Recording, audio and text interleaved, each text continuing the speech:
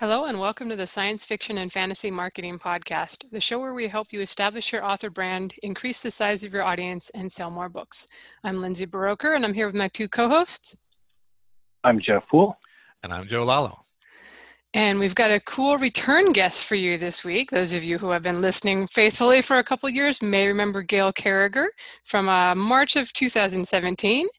And as a reminder for those who do not remember, she is a writer of comedies of manners mixed with urban fantasy and also the sexy San Andreas Shifter series written as G.L. Carriger.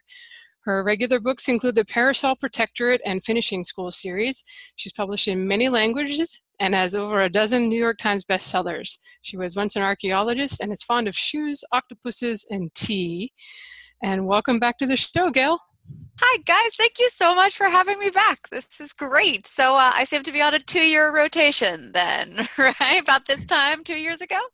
Seems good. Yeah, we like to, well, you've been doing some new stuff, and I saw you had the pen name out. So do you want to kind of update us on what you've been doing lately? Sure.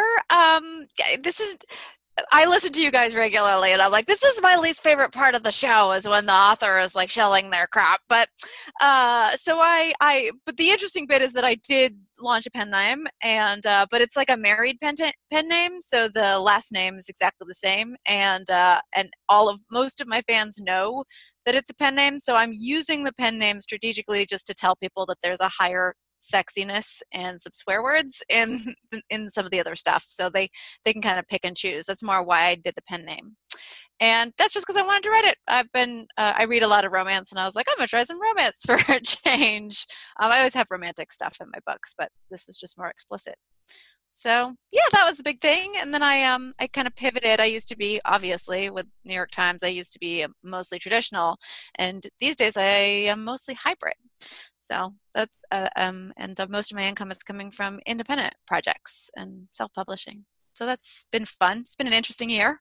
Oh, that's good. Are you still publishing some books with your publisher, or are you all? Yep. No, I'm still there. I owed them a couple books, so that's part of it. And I also write young adult, and I do feel like the struggle to get young adult to the market is still real from the self-publishing perspective. So I have a new series on proposal, and if they take that, then I will be continuing traditional as well. But it is mostly these days I'm kind of cast my eye at YA when I'm thinking about trad.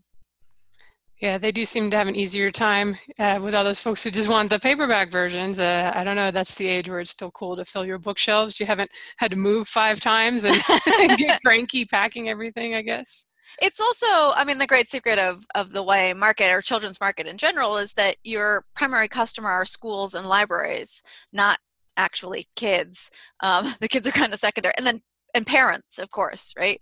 So and that there's still a pretty, I think, there's still a gateway in place for that aspect of the YA industry.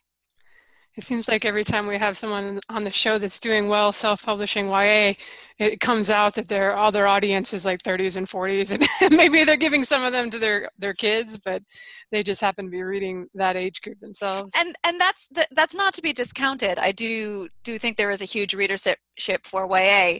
Actually, I was just talking about this in adults, but I was just talking about this with my romance chapter because we were thinking it's almost like YA.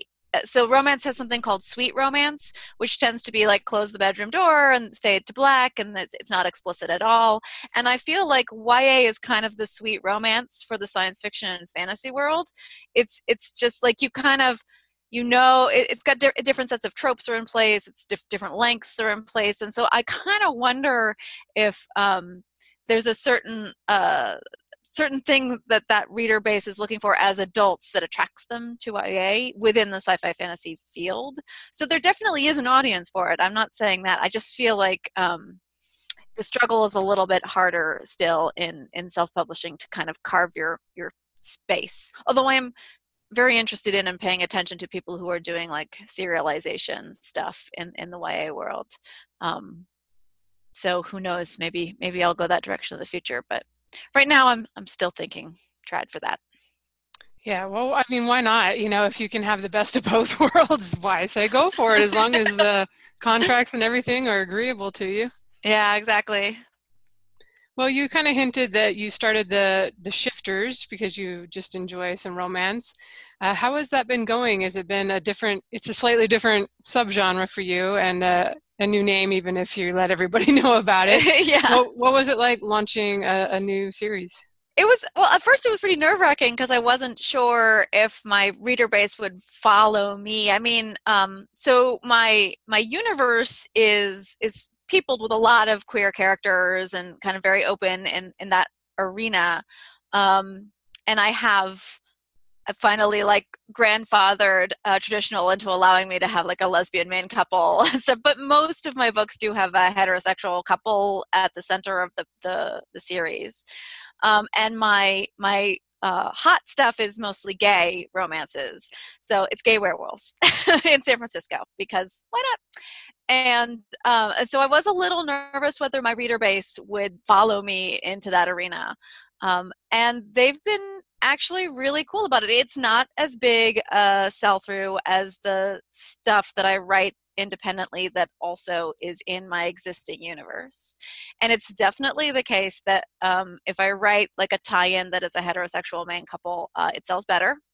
But that's also market share, so I'm not really sure about that. But definitely more of my readers than I thought would happily followed me into sexier, into gayer, into crazier, into modern, in a way that I wasn't entirely sure they would.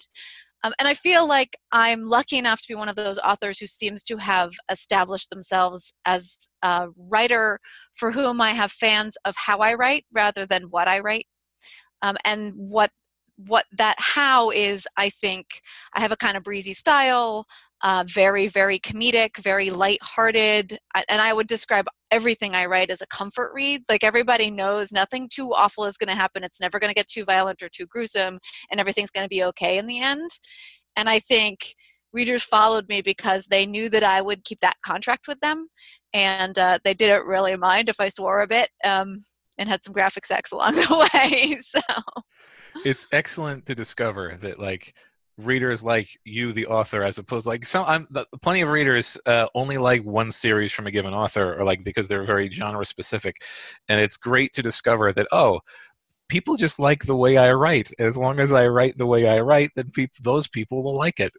Yeah, and I'm super testing them with my next release, which is May, because it's a comedic sci-fi police procedural that takes place on a space station involving an alien who comes from a race with 5 different genders. And it's kind of also a gay romance with a human dude. So I'm like, I'm going to just push. I've already like established myself as I mix genres quite a bit. I never fit very comfortably anywhere. And I was like, we're just going to just go. I mean, this story just popped into my head and I was like, whatever, I'll write it. I have done that many times. It has not Yes. always paid off. I was going to say, I don't think this is a Pizza Dragon situation, but I could be very, very wrong. I'll let you guys know in June how that goes. Now, so I want to ask, how do you handle juggling multiple series? Like, do you like to do series one at a time, or what is your release decision? That was a big one for me because I had kind of a huge meltdown relatively early on in my career because I'm actually for a traditional author, I'm a pretty fast writer, but I discovered that I can't do multiple long-running series at a time. The voice of the main character gets super muddled if it's a carryover character from one book to the next. So yeah, so I was actually under contract, and I had to turn around to my traditional publisher and be like, yeah, I can either buy myself back out of this contract, or you can wait 2 years till I finish the series I currently am writing, because I just can't do it. So that was a learning process. So if it's a long running series, and I tend to have kind of huge casts of characters, so it's a lot to keep track of. What I found is I can't do another series, but what I can do is one-offs. And I can do shorter one-offs. And then I can also do, so when I write like the San Andreas Shifters, which is the sexy stuff, those are single story arcs within a shared universe. So it's the romance writer's version of a series, which I really enjoy reading. So essentially they're standalones, but they're shared characters that will pop up, and it's a different person's romance each, or different people's romance each time. And for some reason, my brain seems to be fine with that. So I can have one series that I'm kind of working on that's doing all the heavy lifting, that's taking up, the lion's share of my organization, and then I have like little ones that I seem to be able to happily pick up and drop. And actually, going hybrid improved my productivity. My question is about your series as well. Back when you said when you were creating new series, when do you make the determination that a new series is needed and or required? So I am rather famous for throwing my hands up to the air and yelling once in a crowded room that you should leave a party when you and your readers are still flipping enjoying it. I hate long-running series. I don't read them. I won't pick them up.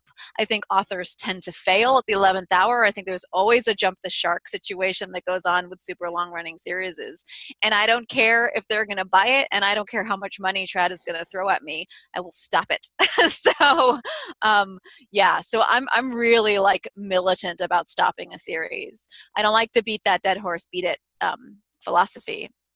So all right. So how many titles should an author give it before they should go, okay, you know what, the heck with this, let's start a new series here. We need to try something else. But that's the thing, is like someone like Jim Butcher keeps going and people keep buying, and the books seem to be getting better. And I mean, I don't read it because it's too long, aforementioned, like I guess I can't commit. Too much of a poly reader. But so like it does depend on your like emotional and creative loyalty to the worlds. But I guess because I have written 22 books in the same universe. It's just not the same series. And I do have lots of characters that kind of pop up between series and I drop and pick back up again. I think it has to do with my background. I was raised with like the Pern books with Anne McCaffrey and Mercedes Lackey's Valdemar series, or the Darkover stuff. And all of that was kind of almost like a shared world sort of situation. Or you could jump back in time or forward in time and write different short series, so 3 books or 4 books. And that's so I guess I'm kind of like wedded to that model emotionally. So yeah, but I end series and to this day, like the number one plea I get from fans and readers is, are you going to write more Alexian Connell, which is the first 5-book series that I wrote and finished almost a decade ago, and they're still like want more, because readers also fall in love with a specific character and that's all they want. To which my attitude generally is, there's fan fiction. That's what that's for. But I have something new you could try. You never know, you might find a new love. So I guess I tend to answer your question, how do you know when to end? One series I've written was a kind of like muddle through it, and it ended up being 5 books because I didn't know I was writing a series when I started. And then my young adult series, I had a very tight outline and plan for 4 books, and I stuck to it, and that's what I wrote. And then my more recent one is kind of 2 couplets. It's a 4-book series, but it really exists as 2 and then 2. And that's just because of contract negotiations and stuff. And it will stop at 4. And that's just because my characters are like, we're done with you messing around with our lives. Like, we're going to go off and live them without you chronicling it anymore. So stop. It is interesting that fans will, even if you think you ended the story, like everything's kind of wrapped up. Because I get emails from my first series and they're asking like, I want to see their baby, like what kind of adventures can they have being a dad? And I'm like, well, I don't know. It would probably get in the way of, slaying evil. And I just, like you said, there could be fan fiction. It's just not something I ever envisioned doing. And I think you're right. If you go on, you risk like why not end on a high note instead of just Exactly. there's that author that keeps writing about that one character. Yes. My grandmother always said, you should leave the table a little hungry. The idea being that no matter how much you're enjoying it, and I think you should leave your readers a little hungry. Like, it's okay if they want more, because then you can guide them into your next series or something else. Or in my case, I'm always recommending books that I come across that I feel like will syncopate with my reader base. And I'll be like, oh, you guys, I just read this thing. Like, I know it's not me, but it's really good. Go read that. So the enthusiasm is flattering, but I am a believer in a finish. I just I'm like that way as a reader. Secretly, I'm also one of those readers, I won't pick up a series until it's done by the author. And that's a terrible thing to say because we authors have careers based on people who don't do that. But I've had too many authors die on me. I've just never forgiven them for it, and they didn't finish the series. It's just unacceptable. So I have to wait till they're done. Then I know they won't die. Right. Or in the not too distant past, you have a lot of publishers who just were like, well, that's not selling well enough for no third book. Never mind that it was a cliffhanger on book 2. Yeah, and I know still too many authors who, if they had something dropped by a publisher, they wouldn't pick it up and independently finish it themselves. They're just not that personality, much to my chagrin. So yeah, it does still happen. And so I'm just nervous as a reader. I don't want to do that to my fans.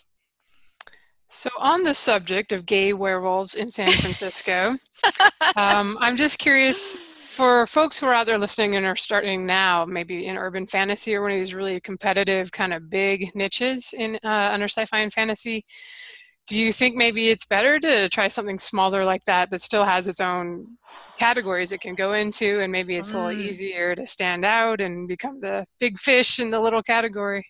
I do, but I also think I am not somebody who's pro right to market. I know that's a model that's super popular right now in the indie world. I don't come from that, and I have an established base that doesn't expect that from me. So, take everything I say with a grain of salt. So if you decide, for example, that what you want to write is shifter, werewolf, contemporary set, small town romances with an MPreg theme, then be aware that what you will end up or can end up with is a bunch of fans who just are after that trope. And they won't remember you as an author. They'll just jump to the next person who publishes within that trope, and they're voracious. And if you can write one a month, man, you can make a living that way. But the bubble will burst, or But what they aren't is particularly loyal. And if you do decide that you want to write something else, then unfortunately they most likely won't follow you there. That's just the inherent danger in that. So. But I do think that if you want to distinguish yourself as unique, and if you have a point of view, then you should absolutely put that into your book to distinguish yourself without question. Like I said, my bailiwick is humor and comfort. And that then becomes the thing that people follow me from series to series in order to pursue. And I feel like if you want to be a long-term career author and avoid kind of burnout and that sort of stuff, you're better off trying to move your brand and yourself as a writer in the direction of cultivating a loyal reader base of you, not just the niche that you're writing in. I do think it's possible to build a brand as just maybe an umbrella sci-fi and fantasy author and succeed. It may just take a little longer to get there than if you were very specifically, I'm always doing military sci-fi. And yes, that's who absolutely. I am. Absolutely. I mean, I speaking to the writers in the audience who are also readers, which I hope most of you are, there are definitely authors out there that as a reader, I only read the one, I love them. I think they're great authors, but I really only gravitate them when they're doing something like military sci-fi, for example. I'm a huge fan of Tanya Huff, and she writes lots of different sci-fi fantasy worlds, but I really just love her valor-series. I just love her hardcore military sci-fi. Even though I read fantasy, for some reason, her voice in fantasy just doesn't do it for me. I know people who are fans of everything she writes as well. So that is always going to happen. I have dyed-in-the-wool fans who will not follow me into YA. And I like will turn around and be like, I use YA tropes, tricks, and like a chassis to write almost everything I write because I love YA so much because I like how snappy it is. Like if you read, the Soulless series, you were reading a series of YAs just bumped up a bit. Like just YA is just a marketing term, but some people are just married to like, some readers are just not going to follow you one direction or another. And you got to cut those loose and build up a big enough face that will follow you, I suppose. But you're right, the umbrella thing is interesting because I have made this sort of hardcore push to transition into romance. And all of my loyal fans seem to have come out of sci-fi fantasy, and they'll happily follow me into romance, but I am struggling to, I feel like, I'm not sure, but I feel like I'm struggling to pick up actual romance readers. And maybe I'm not tropey enough for them, or I'm not giving them exactly what they want. And still managing to satisfy my base. So I don't know. But yeah, no matter what you do as a writer, you're going to get pigeonholed by your readers in some way or another. And that is this kind of unwritten contract that I feel like authors talk about, that ties to reader betrayal, in that, like if they pick up a Gail Carriger book and they're expecting one thing, and if they don't get that one thing, they're going to be mad at me. So I have to try to figure out what the one thing is that they expect. As a reader, I still remember like 1990 something, David Eddings, epic fantasy all over the place, wrote something called The Loser, and I don't know what it was, but it was like, it was a baseball book or something. I don't remember, but I was like, what is this? What are you doing to me? A David Eddings book, because it's fantasy and there's fantasy in all of them. Well, like Mercedes Lackey, who's a YA leaning high fantasy author, wrote I think it's Anne McCaffrey. It's worse. It's Anne McCaffrey wrote The Lady. I think it's Anne McCaffrey, which is just like a contemporary Highland romance. And her publisher just like decided to bring it out and not give her a pen name or anything. And I did the same thing. I picked it up and I was like, what is this? Where's the magic? Where are the dragons? What's going on? Yeah, I'll never forget it. Well, speaking of the pen name, this is pretty recent that you started this new series. Is there anything you've learned so far that you'll use going forward? Ooh, well, I have learned that no matter how many tricks you put into it to try and tell people you're making a shift, you're still going to get angry emails from people. Yeah, no, but like I still got one. I only got one, but I did get one who basically was like, I know you told us there would be a lot of swearing and sex in these books, but I didn't realize there would be this much swearing and sex in the book. And I was like, oh, I did my best. Like I put a naked male torso on the cover. It's got completely different style cover art, like a different pen name. I did everything. It's in the blurb. It's in the back cover copy. It's everywhere. Yes, but I still people are like, no, it's a Gail Carriger book. Oh, it's going to be parasols and tea. Like, no, you get the email not. where they're like, they sound like your mom. They're like, I'm so disappointed in you. You don't need to use all this swearing. And I'm like, literally, there's a joke about prostate wands on the back cover copy. Like, could I have made it any clearer? Yeah, it's some people just want they want to believe that it's just going to be what I want. All the other ones were what I want, and it's just covering her bases. But so obviously, a lot of authors like to keep their pen name secret. Clearly, that's not the case this time. Under what circumstances do you think that keeping a pen name secret is the better choice? So I would say definitely if you feel like you're going to go up against what Lindsay and I were just talking about with this like sense of reader betrayal. So if you're substantially shifting genres in a major way, like, I mean, like Ian Banks and Ian M. Banks, it's like if you're going to go super literary, I mean, but it kind of depends, because I feel like in his case, hard sci-fi has a literary bent often, and so his fans were kind of willing. And in my case, like my stuff did have it had lighter sex in it, but it did have sex in it, and it was kind of leaning. So like, you know, like they married okay to each other to have this sort of. But if you feel like there's a chance that you're going to encounter that like hardcore reader betrayal, and if you don't have a huge fan base that are super loyal to you and your style, then it might be worth having a couple of different pen names. It's just a lot of work to maintain them, and you know, like have different newsletters and all that kind of thing. But and there is one way to test that, which is hopefully you've been listening to this podcast and others long enough to have like a beta reader team or a super fan group in place. You can just pick a couple of them and send them the book. And if they're like lukewarm about it or kind of pissed off, and you know, ask them to be really honest with you, then you know you probably need to rebrand for that new venture. That would be my advice anyway. Okay, that kind of ties into my question. It's a fairly easy one. Now that you created a pen name, is there anything other authors should know before they create a pen name of their own? Tips, tricks, words of caution? I would say at least learn how to subdivide your newsletter. So I have thrown my hand up in the air and just been like, everybody gets the same newsletter. It's only once a month and I can't be bothered. But I do feel like I just started, and this is a good sign, but I have just started to get people signing up to my newsletter saying, I only want the San Andreas stuff. I don't want to hear about I don't want to hear about the steampunk stuff. I only want the sexy werewolf. And I'm like, and I do not have a vehicle in place for that. I don't subdivide. And part of that is one of my tools when I send out my newsletter is at the very bottom of the newsletter. It says, is this not what you wanted? You can follow me on Amazon or BookBub, and all you will get is new releases. So I don't offer my list the option of just getting release announcements, which I know a lot of authors do.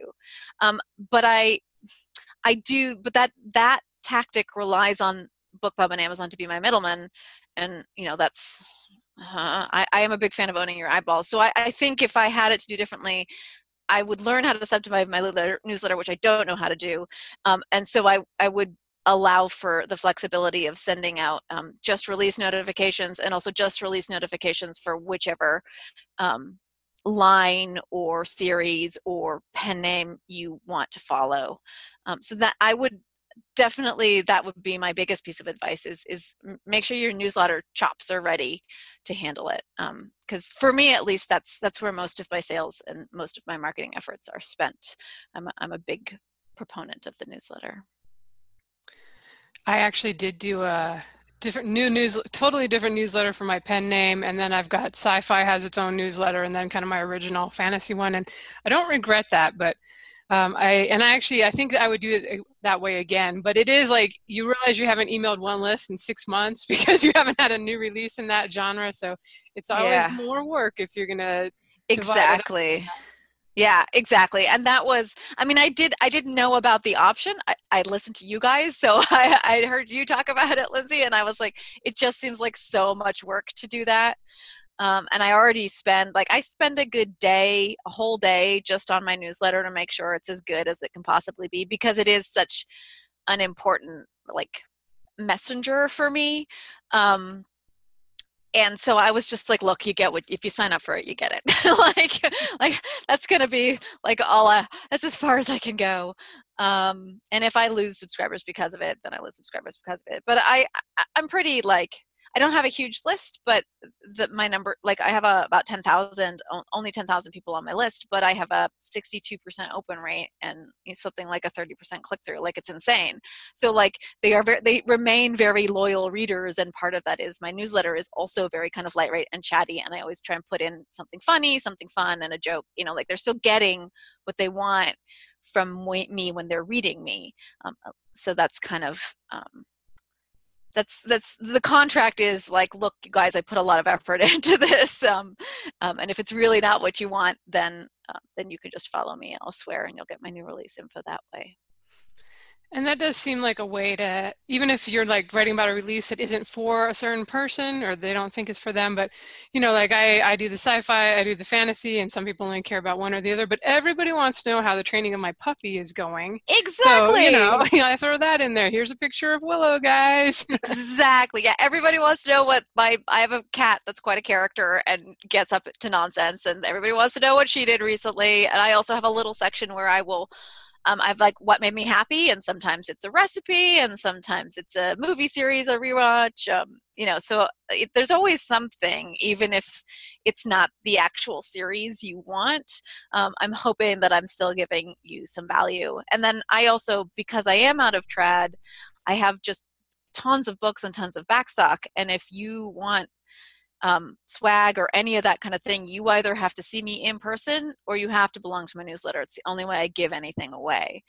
And it's like signed hardcover editions and stuff like that. So like I just sent my poor assistant off with 15 hardcovers to mail off around the world.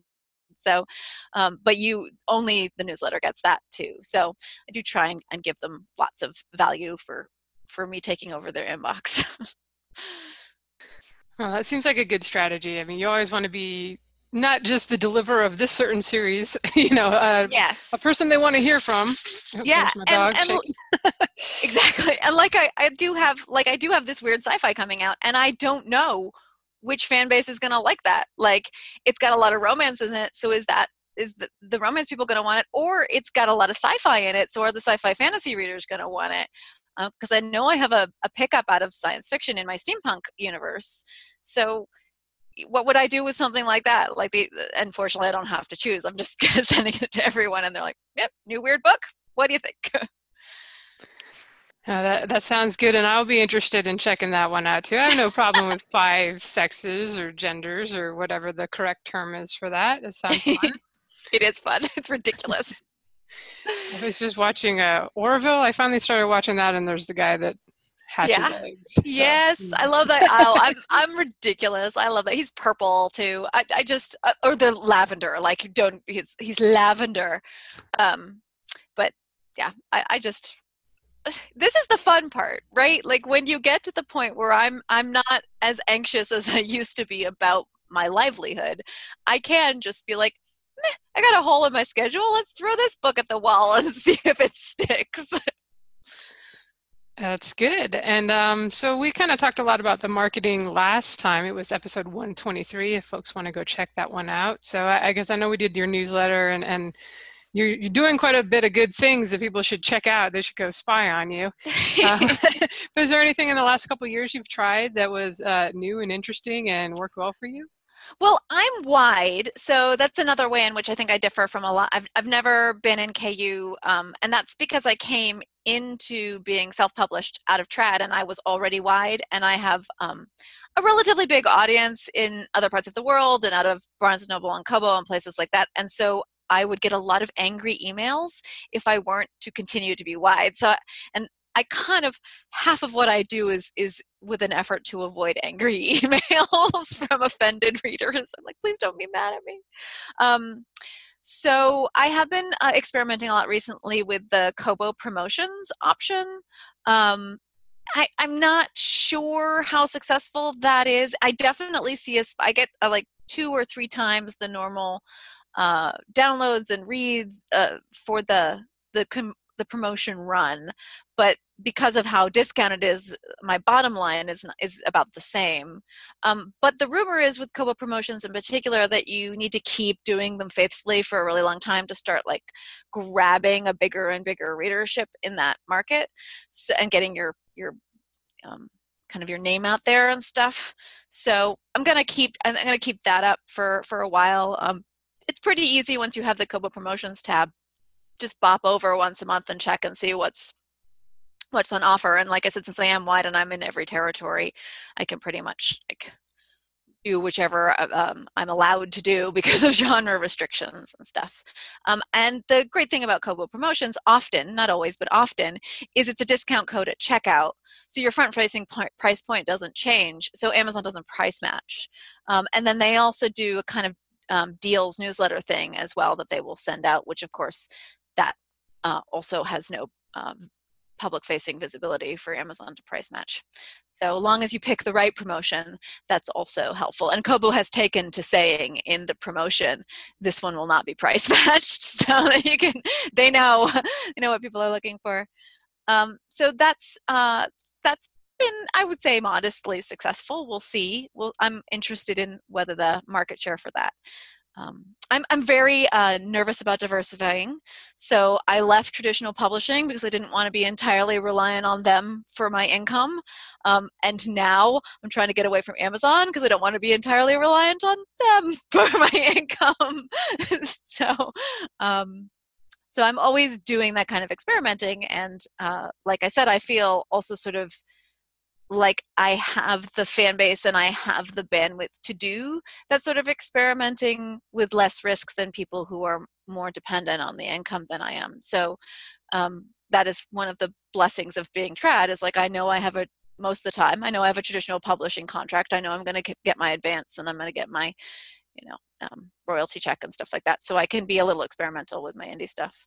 Let's see, what else have I been doing? I do a lot of audio. I make quite a bit in audiobooks now, and I'm about to again experiment with going over to like Findaway Voices and try to go wide on audio for the first time, but I haven't done that yet. What have I done in the past year? I did a big one of the things I do is survey my readership a lot because I have a very active and enthusiastic fan base. So I did a big survey on discoverability with them, like how did they find me, where did they find me, was it an Amazon offer or was it in a bookstore? Because I've been doing this 10 years, a lot of my original reader base did find me like Borders and places like that. But a surprisingly enormous number found me via the libraries. And these are my super fans. These are fans that are in my group and engaged and want to take a random survey from an author, right? And so I want more of those. And so I've turned my eagle eye on libraries recently and trying to get my indie work more into libraries as much as possible. So one of the great secrets for that, for everybody out there, is librarians really only order books if they're requested. So you need to activate your fans to go to libraries or go on Overdrive or go on Libby or go on Baker and Taylor and request your books. And if enough people do that, that's when they get ordered into libraries. So that's fun. Yeah, no, that's awesome. And it's a good idea to survey people too. I've only done informally by asking on Facebook, but I did a couple times like, I don't remember what I asked, but kind of like that, where did you find my books? And I actually had, we had KM Shea on the show before, and her sister, who is her assistant, don't get lost with it now, she kind of took, like, actually, I was just curious in reading the answers, but she took all the results, and an amazing number of people found me through a BookBub, through one app. I've been with them, submitting to them every month since the beginning.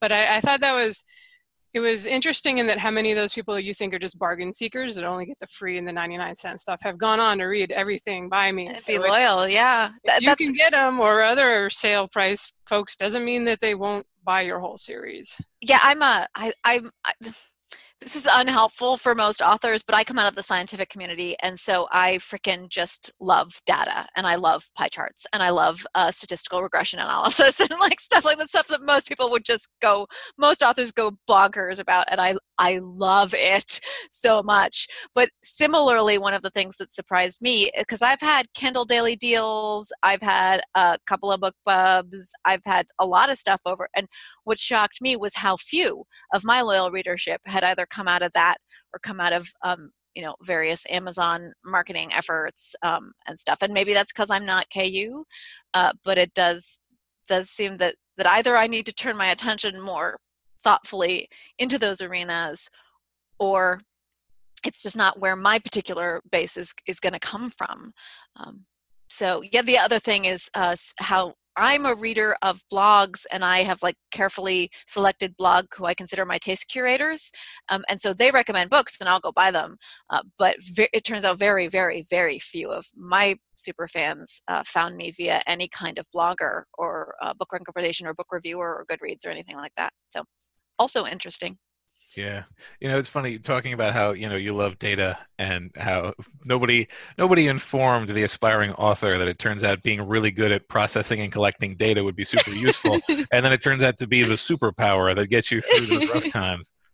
It's so much fun. I'm sorry. I find it so exciting and entertaining. I'm like, oh, look at the chart. Oh, look at that chart.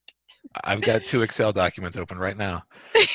So speaking of data and all that, are there any marketing techniques that you used to rely upon that you find are becoming less valuable in recent years?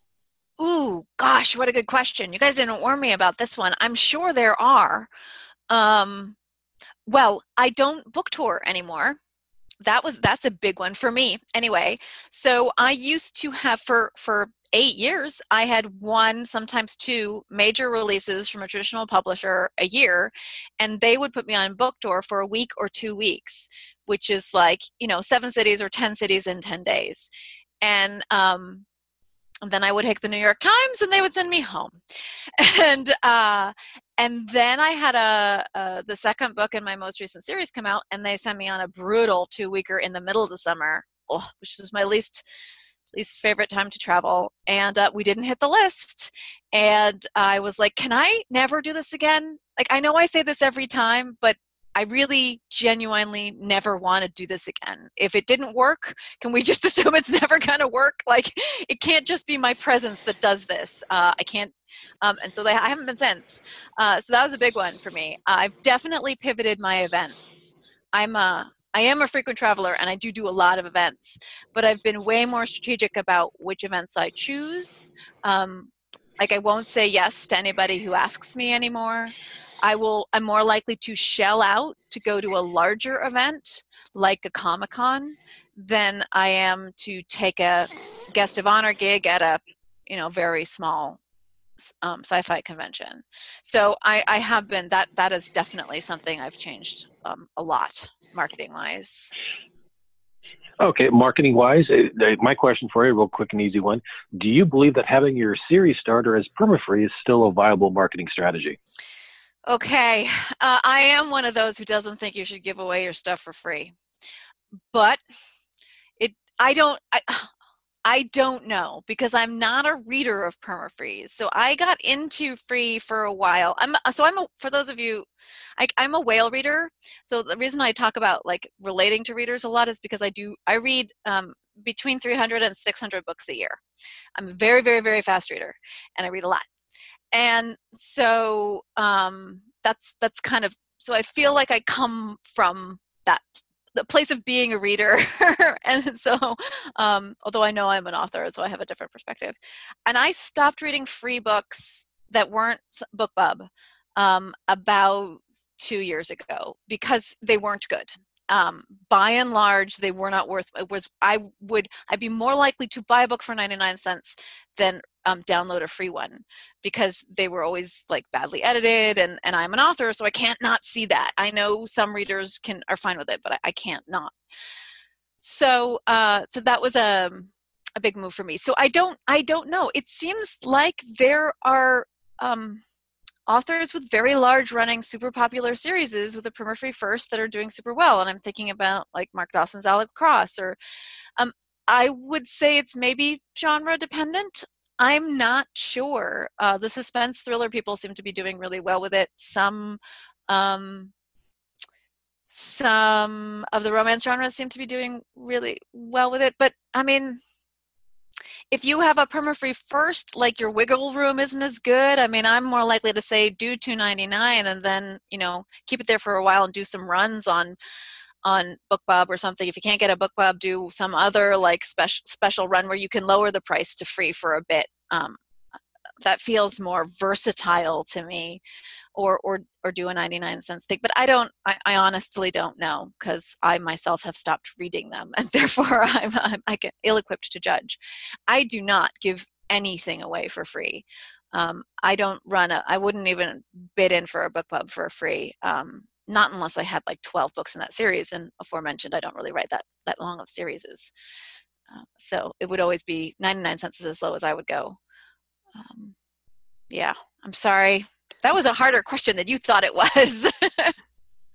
Well, Well, and it's okay. Everybody's doing different stuff. And like I've said on the show, I'm always encouraged by how many different paths there are that people can follow and still find success. So many. And I am not a good one to try and emulate in any way. And I'm well aware of that. Just get traditionally published first. And exactly. then become a New York Times bestseller. Exactly. And you'll do fine then. Yeah. You'll be fine. I will say that the one piece of advice I give to everyone, which is the piece of advice that I wish I had been given from the get-go, is newsletter. Like, I did not do my newsletter for the first 5 years of my career, and that's when I was at my most popular and I was traveling the most. And if you do events, take a newsletter sign-up sheet with you, a physical sign-up sheet. Take it with you. Don't do an iPad thing or anything like that. People don't like touching other people's technology. There's a psychosomatic thing that goes on. Like, take a piece of paper and a pen with you to your signing events, and then the super nervous person who doesn't want to talk to you anyway can sign up for your newsletter while you're signing their book for them. Because there is a whole market of readers, and we are so enmeshed in social media we don't realize this, but there's a huge number of readers out there who don't even think about contacting an author on social media. It wouldn't even occur to them, even if it's their favorite author in the universe. And those are the readers that you can get at a convention physically coming up to you, and you can get their email that way. But yeah, even just start your newsletter as early as possible is my biggest piece of advice, because that's my biggest regret. And that makes a lot of sense to do it yourself in person when if you're traditionally published and they put the back matter in the book and it's for their newsletter. Yeah. And you're like, well, that doesn't help me. Yeah. I did get them. Luckily, they put my website on most of my books, but I didn't have a newsletter yet. So, and that's the other thing is when you're building a website as an author, the website should have a point of view. I come from the Silicon Valley area, and all my friends are tech heads. So I think about this sort of stuff more than I should.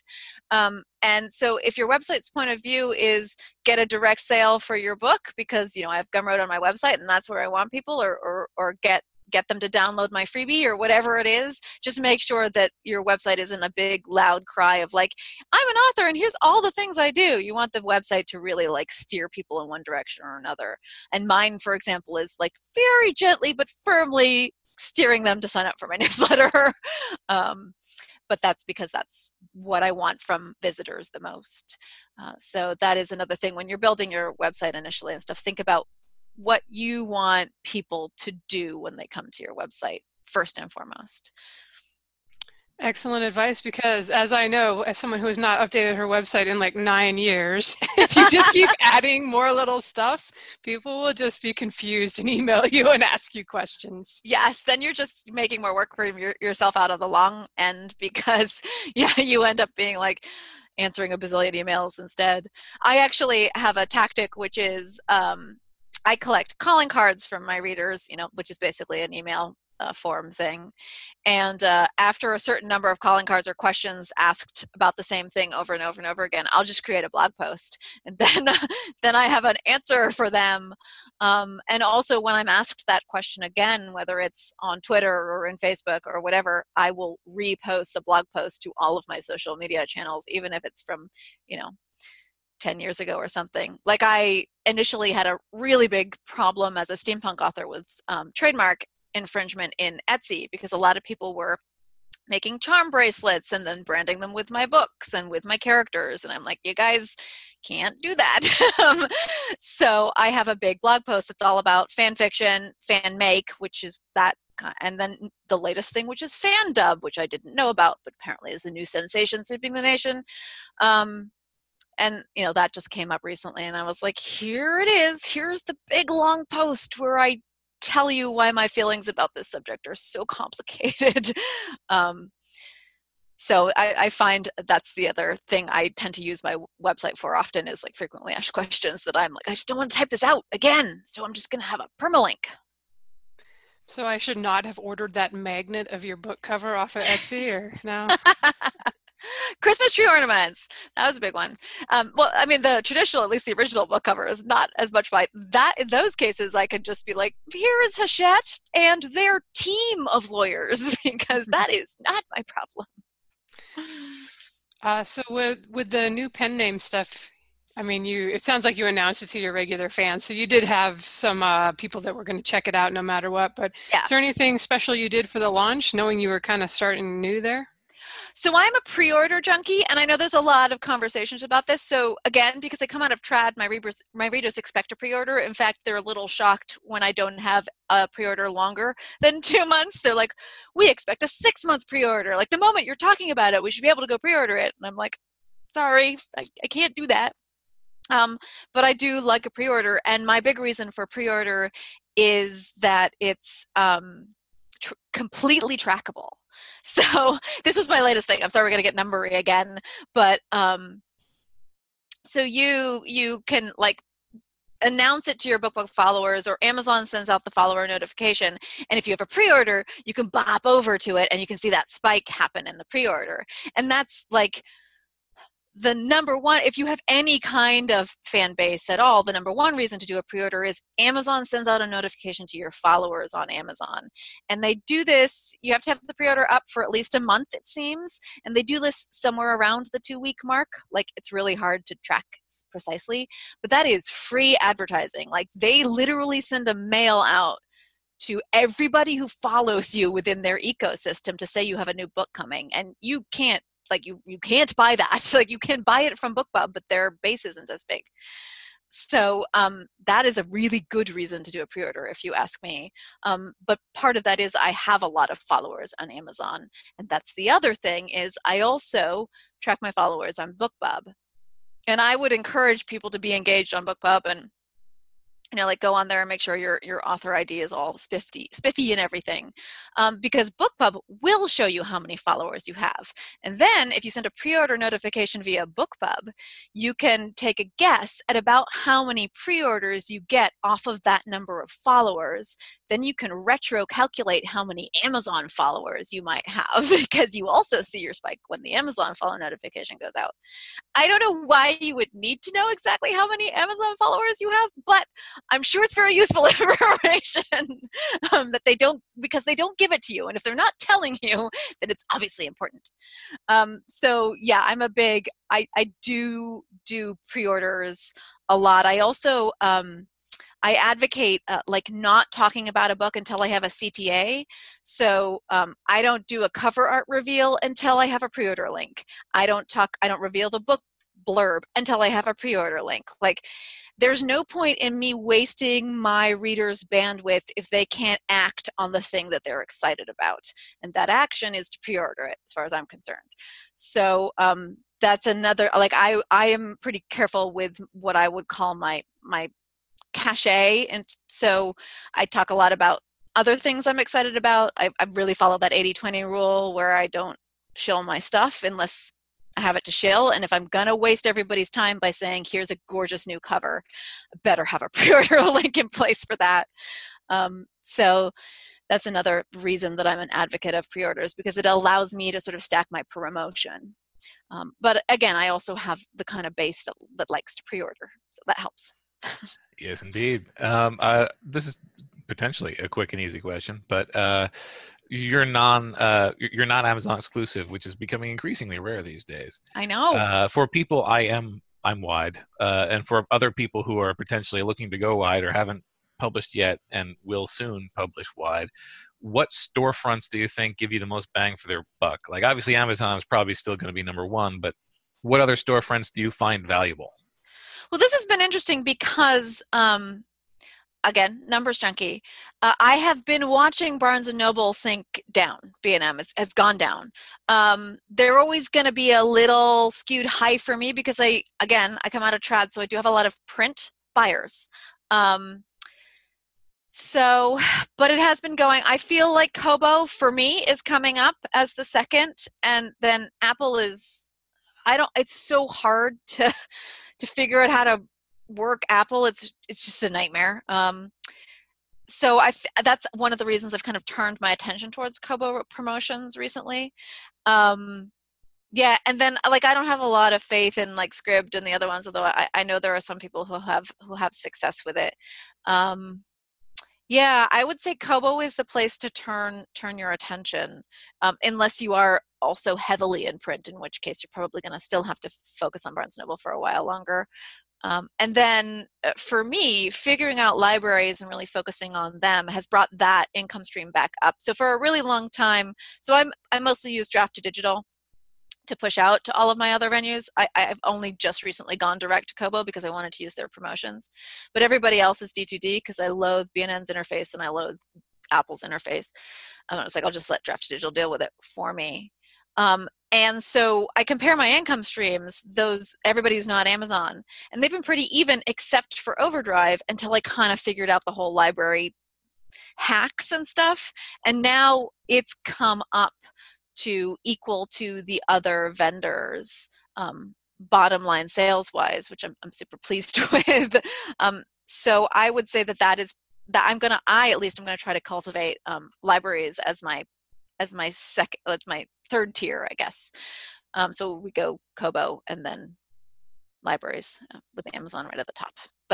And then my other thing is I would strongly encourage people starting out now to at least consider trying to form a working relationship with somebody like Findaway Voices to try and do audio wide, even if you're not wide on Amazon for your digital editions, just because I do feel like that's a kind of still a little old west open market, and they do seem to be increasing their market share.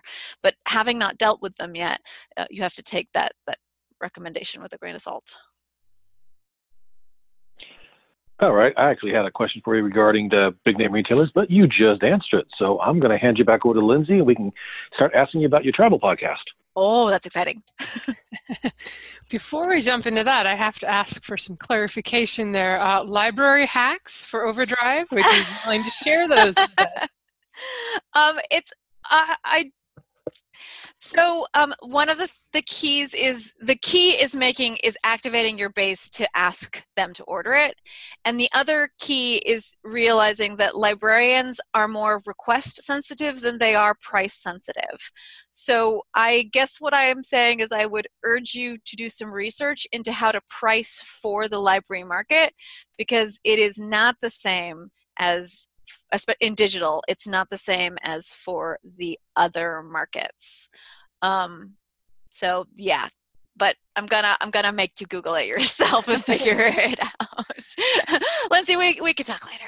All right. Well, we did have Christine from Kobo on last year as far as pricing goes, and she mentioned, yeah, you got to price at least twice as high, and traditional publishers are probably asking like $50 for an ebook. So. Yeah. And they're imposing limits on it too. So it's almost like they're imposing, like it's $50 and you are renting it for 6 months or something. Like there's some crazy shenanigans going on. I don't know how those libraries feel about that, but yeah, I know. It's hard for me as an author wanting to give people a good deal, and like to put on that, like, I'm going to ask for more money. I'm always like, no, $5 is as much as I can possibly ask for an ebook. I don't want to be greedy.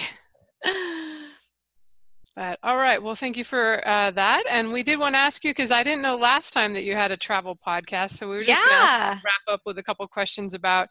You want to tell us a little bit about that? And is it for authors or just all travelers of the world?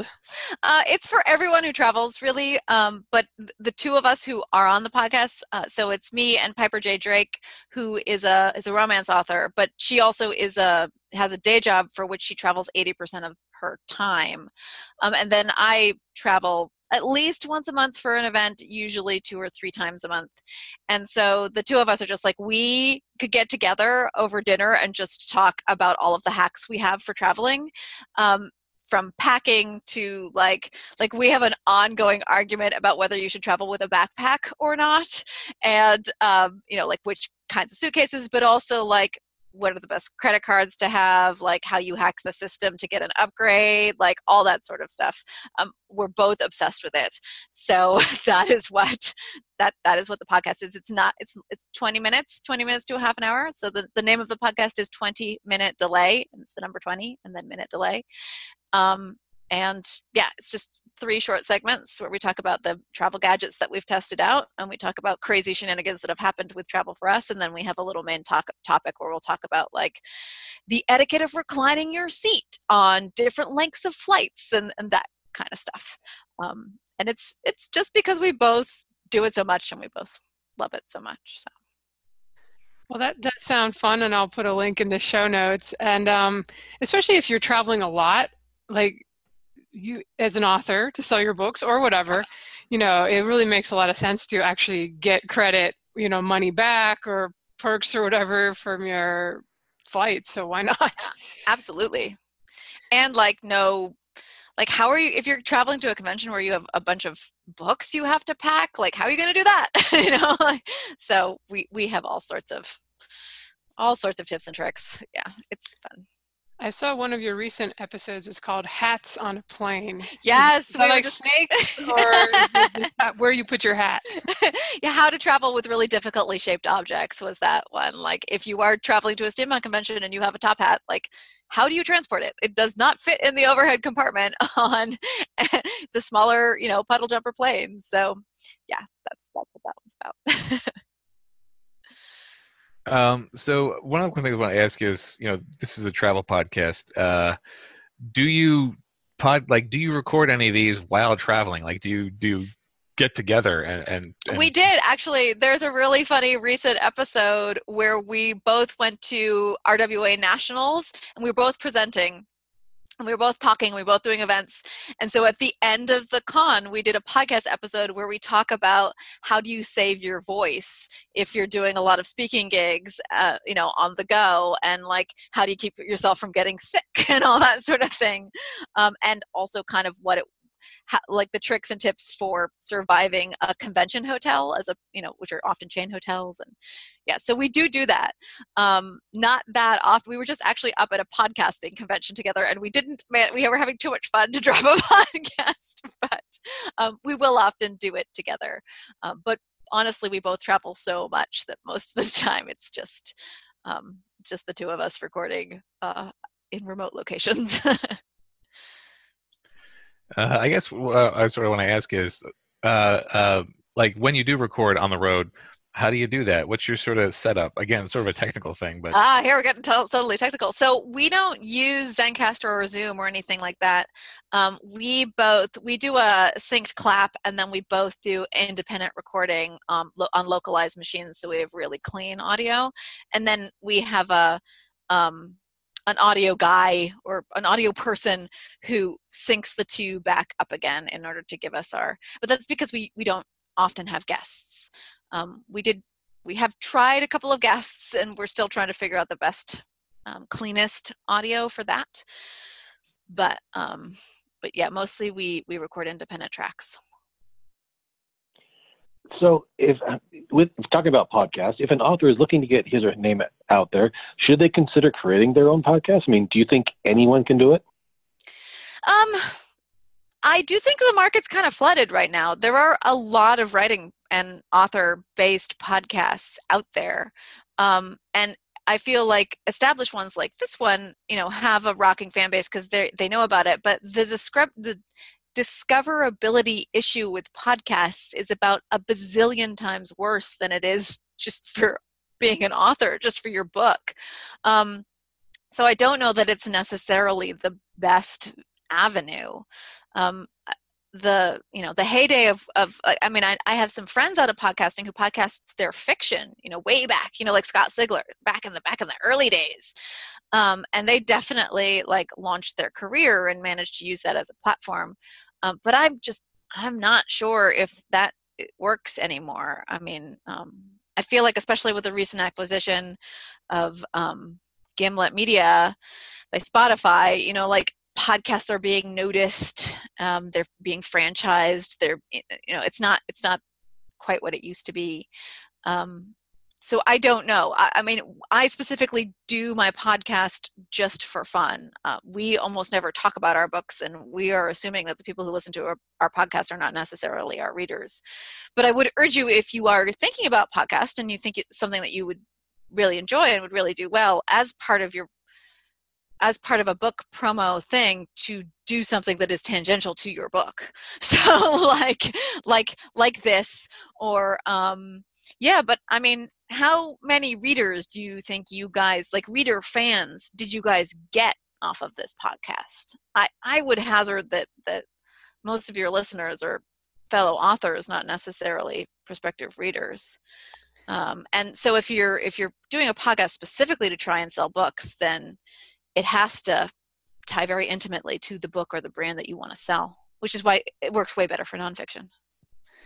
Right, and I think I told you, I've told authors before when they've come on the show, and they're like, let me get this around the launch of my new book, and I'm like, well, probably not going to move the dial unless you have nonfiction for authors. Exactly. I mean, I've certainly had people who have told me that they checked out one of my books because of the show, because we do have sci-fi fantasy authors who are readers, so it's not a huge stretch. But yeah, I used to do affiliate links on the show notes, and I'd see, like, oh, we sold 6 copies of How to Plot Your Book and blah blah blah. Yeah. Whereas the gay shifter vampires and No. werewolf, I can't promise you. I mean, maybe somebody will check it out, but I'm not sure. Yeah, I don't think so. I mean, obviously, if you're interested out there and you want to, like, please go by my website and check out whatever you want. But yeah, that's not why I do podcasts, because I'm a loudmouth and because I feel like I have lots of stuff that I want to share because I'm a data monkey, so that's why I like to come on writer podcasts. Also, it's distinctly not my brand to teach really at all. I am on social media, even Twitter, to talk to my readers.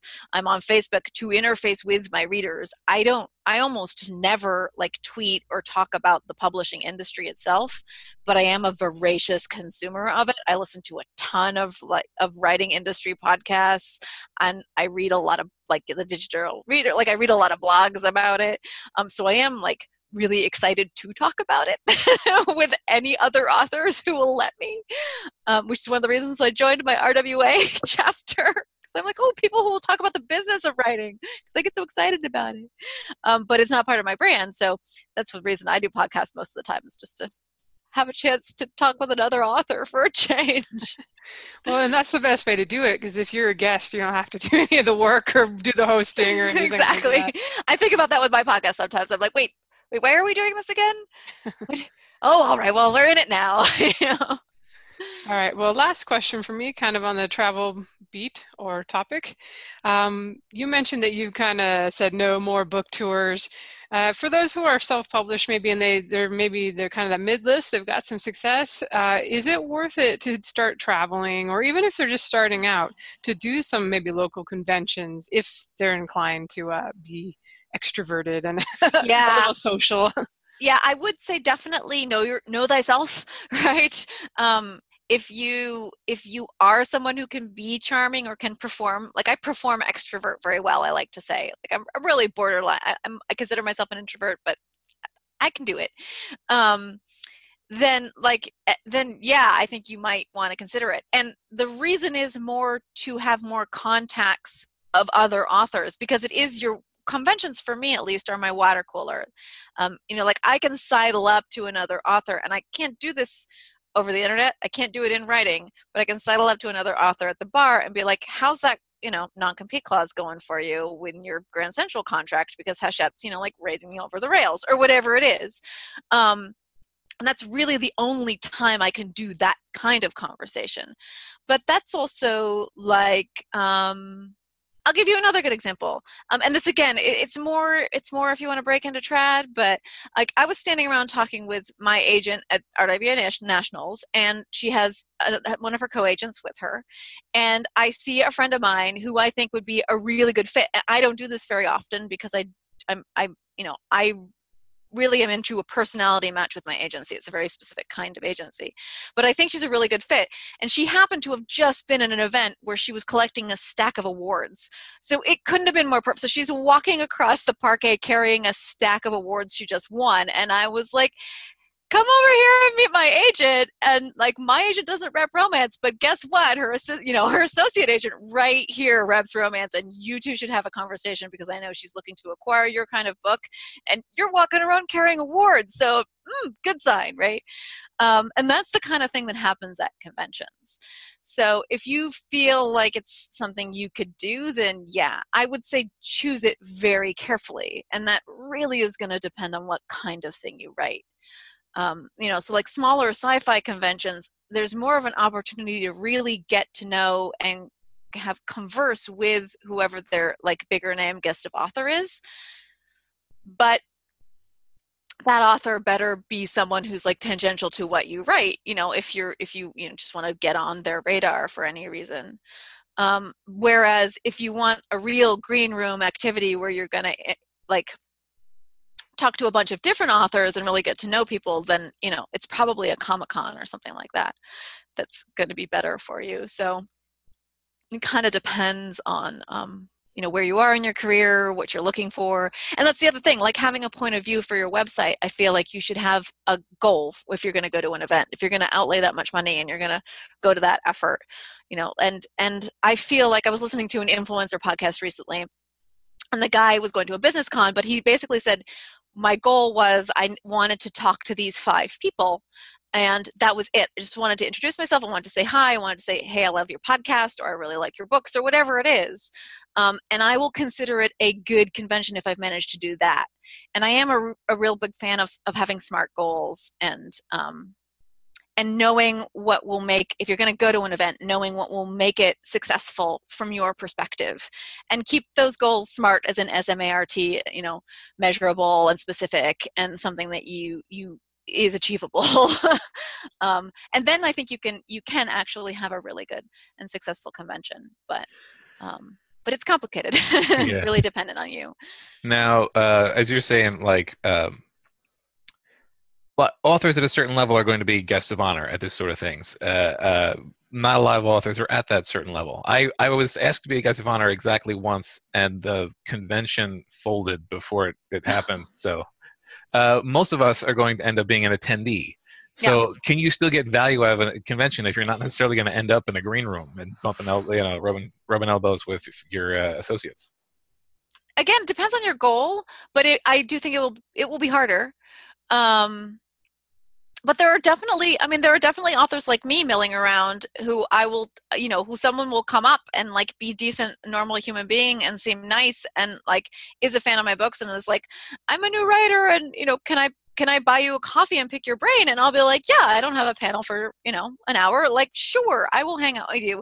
And that's the kind of value you can get from it, is just like picking some, that sort of thing. And some conventions are getting pretty good at author advocacy in terms of like the panels that are offered and stuff, and you can get some value out of that as well. But again, pick and choose your con well. This is where being part of writer forums and like having some online contacts with fellow authors can help, because you can be like, hey, I'm thinking about going to X.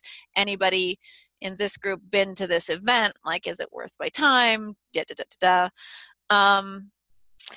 Yeah, again, it's going to depend on what stage you are in your career. But one of the reasons to go to a convention, at least of some kind, especially if you're a sci-fi fantasy author, is to see how other authors behave on panels, so you know what to do and what not to do and how not to behave. So I come out of the convention world, I was a big fangirl, and I was a cosplayer, and I used to go to cons all the time as a teenager. So I'm already in favor of them as a general rule, but I also always knew I wanted to write, and I always went to the how to be a writer panels, how to do a query letter panels, all those sorts of things. And this, we're talking 20, 30 years ago. And I always like tried to analyze why I was gravitated towards one person over another, like how they modulate their voice, what they had to say, that kind of thing, because that is a good lesson, just in general. So I would say at least go to one, so you know if they're for you or not, right? Yep. Jeff, you want to finish us up? Yeah, I've got just one question left. Reading my question that I wrote out here, I'm going to change it just a smidge.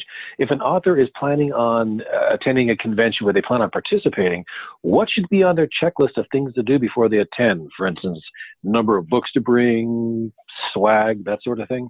I have a blog post for you. You can Google Gail Carriger convention attendance kit. And I actually have a blog post where I have a photograph of the thing that I take to a convention. Because I'm pretty Nice. specific, and I can't pull them all off the top of my head, but my number one is a newsletter sign-up sheet. So if you're going to a con as a guest, which means you're on a panel, you probably have a signing as well. And even if there's only going to be 1 or 2 people in your line because you're at the beginning of your career, get them to sign up for your newsletter, right? I would, so the kit is like physical things. So business cards are a must. I urge you to have a business card that has a matte side and a glossy side, and to make sure the matte side has lots of white space on it so people can note down how they met you and who you are. So don't crowd your business card. If you have a book out, the book's cover should be your business card. If you've only got the one, that's what you do. I don't think you need separate business cards for readers versus industry. I don't think that's necessary. And then, I have multiple different signing pens, so I have essentially this one blog post that is the author convention kit. I actually have a resources tab on my website, and there's a travel section there which has a whole section just for authors who are traveling, like how to keep yourself healthy when you're shaking all those hands all the time, that kind of thing.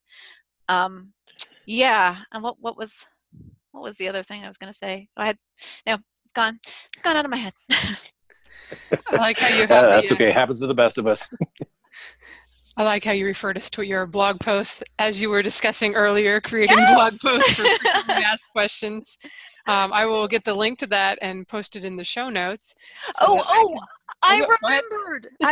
If you are an author who has series, I would also urge you to, sometimes they will liaise you with whoever the book vendor is who might be selling your books. So if you're guest of honor, there should be you shouldn't be taking a guest of honor gig if there isn't someone else there selling your books. You shouldn't be selling your own. Someone else should be doing it. If you're guest of honor and they're flying you out and paying for everything.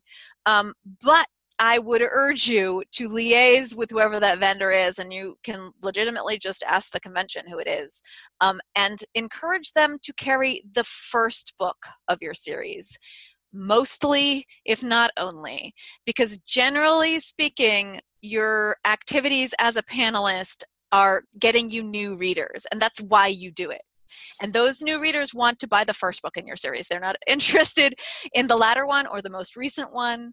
And because any super fan or any fan in general who's at that convention who's going to come find you, they probably already have your most recent book, unless it's like launching that day. So that is one of my tips that's not in any of my blog posts or anything. But yeah, if you're a series author and you have a series, make sure that the vending room is carrying the first book in your series. All right, I'm going to have to check out that blog post because I'm the one that shows up and I'm like, why would I have a business card? I'm just here to hang out. I'm not trying to sell any books. Although I'm going to the ones I usually go to are not the reader ones. It's more other authors. I've gone to a bunch of the indie self-publishing stuff, but yeah, they all have cards, and I'm of like, course, but it's the easiest thing. You don't have to write down. You don't have to write down anybody's email address, right? You just like hand them your card, and you're like, send me an email, and we'll figure it out. Whatever it is, you're like, let's interview sometime. Here, have my card. Right? Drop me a line. That's why I have this show. We can have people on who do it right and not do what I do. Just sit in my cave and write books. I don't know. It seems to be working for you. So well, there's nothing wrong with sitting in your cave and writing books if you can write enough of them. But yeah, no, we appreciate having you on a second time as a guest. Oh, thanks for having me, you guys. It's been great. And lots of great nuggets today. Hey, thanks for all the info. Oh, my pleasure. Anytime. And remind us the travel podcast and your site on where people can find you and stalk you and such. Sure. My travel podcast is called 20-Minute Delay, and you can find out wherever you source your travel, and it's the number 20 and then the word minute and the word delay. And you can probably find it by searching Gail Carriger as well, I suspect. And that is how you can find me everywhere. So I am a social media junkie, and I am on social media. But like I said, I do not give advice for authors very often over social media. So don't bother to sign up for my newsletter or follow me on social media unless you're interested in seeing how I do it for my reader base, in which case you should feel free and imitate the heck out of me. But yeah, you just search Gail, and that's the AIL, the British spelling, GAIL, Carriger. And yeah, one of the many things I have worked very hard to do is own my SEO. So you just search my name and whatever platform you'd like to interface with me on, or whatever blog or topic you're interested in, and it should pop up with Above the Fold. That's good. I feel fortunate to have a name that's not very common, because nobody can either spell first name or last name, but if they get close enough, especially Google is really good. Yeah. I often go to Google to like look up words I can't spell that I'm mangling it so badly that autocorrect couldn't even help me. They're like, Yeah. oh, we don't know what this word is either. Google always knows. Did you mean? Yes, I did. That is one of those things, if you're thinking about pen names, not to loop it back to the beginning of our conversation, but yeah, Google that, Chiz, before you decide on that pen name, because you sure don't want to be fighting with someone else who owns it more than you ever could. Right. Yeah. Also, Google character names so you don't name them after fish in the German language. I think that's adorable. That's the best thing ever. All right. Well, on that note, we better wrap it up. Thank you so much for staying in well over an hour to talk to us. And thank you for listening, everyone. Bye, everybody. You guys all take it easy. Bye-bye, everybody.